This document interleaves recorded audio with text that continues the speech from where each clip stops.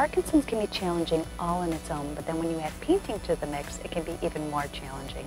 I hope this video is inspiring to you to show you, though I face challenges with my Parkinson's disease, I'm able to overcome a lot of challenges with a strong mind and determination to be able to produce artwork that is enjoyable for others to see. Fly fishing hook that will be used for one of my shirt products that I'm doing, which is the fish shirt. So what I've done now is usually when I'm doing my paintings, I'll complete the whole background on this one, but because I'm going to take this specific image only, I have left the background white. And what I'm going to do is I'm going to transfer this, because I'm not done yet. I'm going to transfer it and download it digitally onto my iPad, which is what I've done already. And now I'm going to continue painting onto the iPad. Everybody, I'm going to get ready to start on my iPad. Now my hand, as you know, I'm painting with Parkinson's. It's not as cooperative as I'd like it to be today. You can see it's got its little fun tremors going this morning.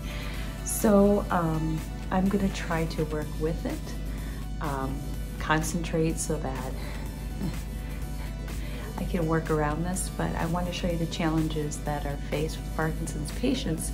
So yeah, when I'm doing my artwork, it's definitely a challenge to come out with the work and have it set forth the image that I have in my mind onto paper and onto my iPad that I actually do my finishing projects with.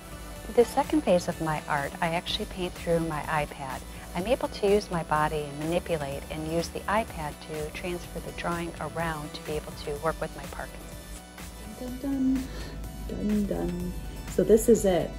So this will be transferred onto a t-shirt. I will downscale the size and add it to the front of one of my designs. Show you at the end of the video this particular picture and the t-shirt that I'm going to transfer it on. So this is painting with Parkinson's. And there you have it. This is how I overcome some challenges. So this is my fish fly hook, my bass painting. I hope you check out all my other paintings and additions on my Etsy account, Art by Sharon and Jim.